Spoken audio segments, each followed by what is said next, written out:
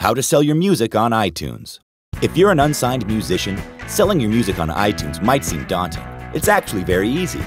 You'll need a CD or digital files of original recorded music and money. Step 1. Make sure your music is ready for public consumption. Don't forget cover art and any liner notes you want to include. Step 2. Get a UPC barcode from a CD duplication company or online music distributor.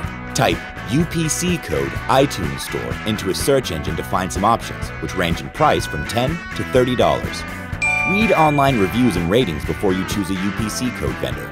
Step 3. Find a distributor. To ensure you pick a legitimate company, look through several reviews of the company on various websites. The distributor receives a percentage of every sale you make. Step 4. Protect your rights. Maintain ownership of your music by carefully reading all contracts to ensure you are only giving the company the right to distribute your music. If a contract has language about giving the distributor rights to your work, find another company. Expect to pay a one-time sign-up fee, which sometimes includes a UPC code, plus a maintenance fee of about $1 per song and per album to keep your listings current. Step 5. Send in your CD or digital files to the distributor you have chosen.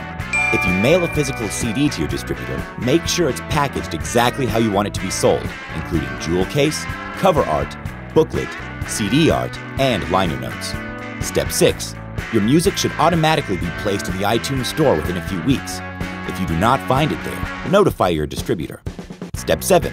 Most distribution deals are only good for 1 year. To avoid having your music removed from iTunes and other online retailers, make sure you keep your account up to date. Step 8. Just because your music is now available on iTunes doesn't mean it will be a bestseller. It's still up to you to promote your sound. Did you know?